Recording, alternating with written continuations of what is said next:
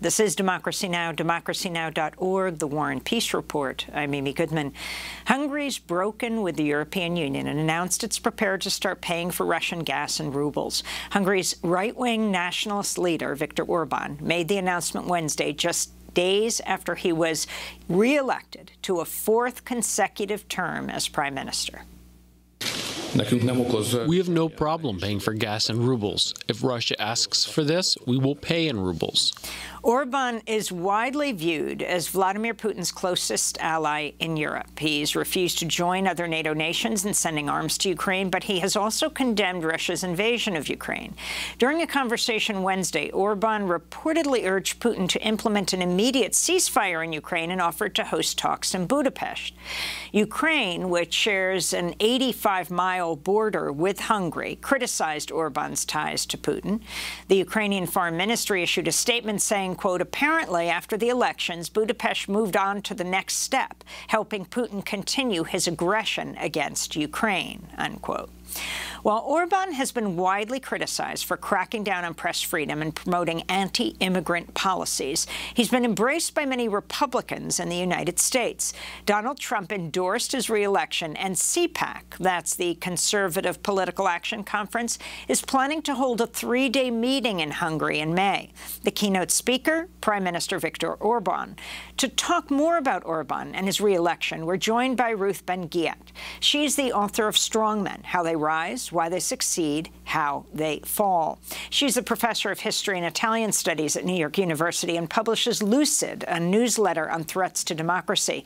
Her recent piece for CNN was headlined, Orbán's juggling act with Putin in Europe faces a key test. Talk about the significance of his re-election. Was he hurt in any way by his support of Putin? Yeah, so Orbán played it very well. He said, we have to stay out of this war. This isn't in Hungary's interest. And he notably, poo-pooed the idea of any sanctions, EU sanctions on Russian energy, but saying to Hungarian voters, well, this will drive up our prices. And so he posed as this protector of Hungarian interest. And many people, they felt with the war so close by, they wanted stability. And so he always manages to pose as this kind of stable protector figure. Now, what swayed the election were two things, though, that he has developed this system called electoral autocracy, where he uses gerrymandering and he's captured the judiciary. And he has essentially developed a system over his 12 years in rule where it's very, very difficult for an opposition party to prevail. The system is kind of gamed from the outset. And the other factor, which is of interest to global politics and progressives everywhere, I think, is that he faced this unprecedented opposition. They had 6 parties that banded together for the first time to try and unseat him. And that's been used in Chile in the 1980s, this kind of idea that everybody comes together, and it's worked in other places. But this coalition included Jobbik, which was a very far-right party, which joined the coalition and was becoming a little more centrist. And that part backfired because Jobbik voters did not want to embrace a centrist coalition that included progressives. Because politics, after so many years of Orbán, a demagogue, has become polarized. So those Jobbik voters defected to Orbán's party or even to an extremist kind of neo-fascist Hungarian party. And so it's like there's no center anymore. And so almost 1 million votes were lost in that way, and that further harmed the opposition. I wanted to go to Orbán's chief rival, Peter Márkizai, campaigning, saying Hungary's future lies in the European Union and in NATO. But some voters seem swayed by Orbán's claim that this could lead Hungary into war. This is a voter. Obviously, Russia and Ukraine had a lot to do with it. And Viktor Orbán said that he would definitely not allow the Hungarian families to send their sons to the front line. So this was really an important factor. Professor Ben-Ghiat. Yeah, well, this is classic Orbán, kind of savvily playing on fears of people, because it's a very remote chance that Hungarians would have to send people to war, even if they, were allies. But he plays on these fears. And it's the same, this kind of ideology of, Hungary, a protection that we have to be protected from George Soros, he made this victory speech, and it was Brussels, bureaucrats. He takes the EU's money, but they're a hostile force, that the world is stacked against Hungary and only I can protect you. It's like Hungary first, Hungary for Hungarians.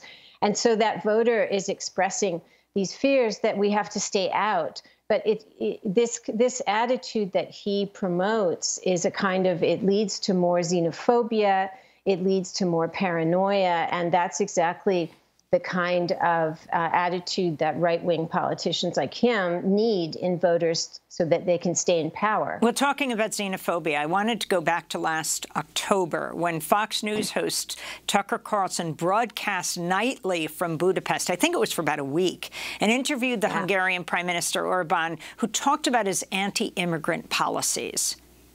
If somebody, without getting any permission on behalf of the Hungarian state, cross your border, you have to defend your country and to say, guys, stop. And if you would like to cross or you would like to come, there's a legal procedure. We have to do it. But you can't cross, without any kind of limitation and permission and any contribution and control of the Hungarian state. It's dangerous. You have to defend your people against any danger. And you think you have a right to do that? Of course, it's coming from the God, the nature, so all arguments with us, because this is our country, this is our population, this is our history, this is our language, so we have to do that. So if you can talk, Professor Ben-Ghiat, about Orbán as an icon for the right in the United States, that CPAC is going to have its conference there. That's the Conservative Political Action Conference, and this an interview with Tucker Carlson, where he was based for a few days in Hungary. For a whole week, and I've been tracking this. I've written about 3 essays for my newsletter on this. Mike Pence went there. Last year, Orbán had a demographic summit, and Mike Pence chose, who's not the most worldly traveler, let's say, he chose to go there. And there he expressed his hope that we would no longer have abortion in the United States. And it was all about pro-family. And Tucker Carlson, it's quite extraordinary that he chose to broadcast for a whole week there. And, he and other Republicans are very open about Hungary and electoral autocracy, and Orbán's idea of, quote, a liberal democracy. There's not much democratic in there, but it sounds good. It lets you keep EU funding. And this should be the future of America. And Tucker Carlson has said on his show, should we hold up Hungary as an example of what America should be in the future? And the answer for them is yes. And it's not just anti-immigrant sentiment. These elections on April 3rd, there was also a referendum to further stoke anti-LGBTQ sentiment. And Orbán has been one of the most aggressive in Europe at repressing the rights of LGBTQ people. In 2018, he outlawed gender studies. In 2020, he ended legal recognition for trans people and intersex people. And in 2021, he banned all television or other, educational materials showing, educating about gender identity and sexual orientation. And you see how there's so many bills, hundreds of them now pending around the United States that are on the same key. And so there's a lot of ideological affinity between the GOP and Orbán, and what the GOP is fixing on now with gerrymandering, voter suppression is leading. They see somebody who's succeeded in what they want to do politically. Finally, if you could comment on what Orbán means for Putin right now.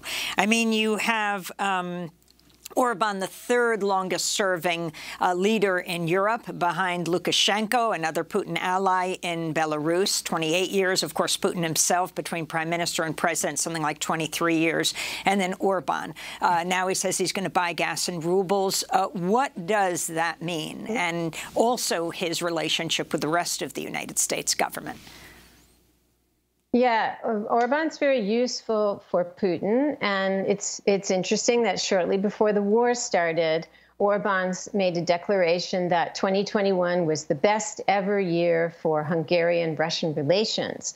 And what Orbán is able to do, and he's much more palatable, so Orbán is the palatable, acceptable, between quotes, autocrat, like Lukashenko is not. Lukashenko is an outright dictator and Putin puppet. And Orbán, because he's in the EU, has this veneer of, a little more independence. But for that reason, he's dangerous, and he's very much a conduit for the infiltration and spread of Putin ideas in a more palatable frame. And that's also why the GOP and Le Pen in France, they feel that even though, Putin might be toxic, Orbán this weekend, is Le Pen acceptable. Running this weekend. That's right. And Orbán seems more acceptable. We don't hear about people being poisoned or falling out of windows. And yet Orbán's very tied to Putin, and not just because of energy. So he is definitely one of these partners that Putin has long depended on. He had Gerhard Schroeder in Germany, he had Berlusconi in Italy, and now he has Orbán.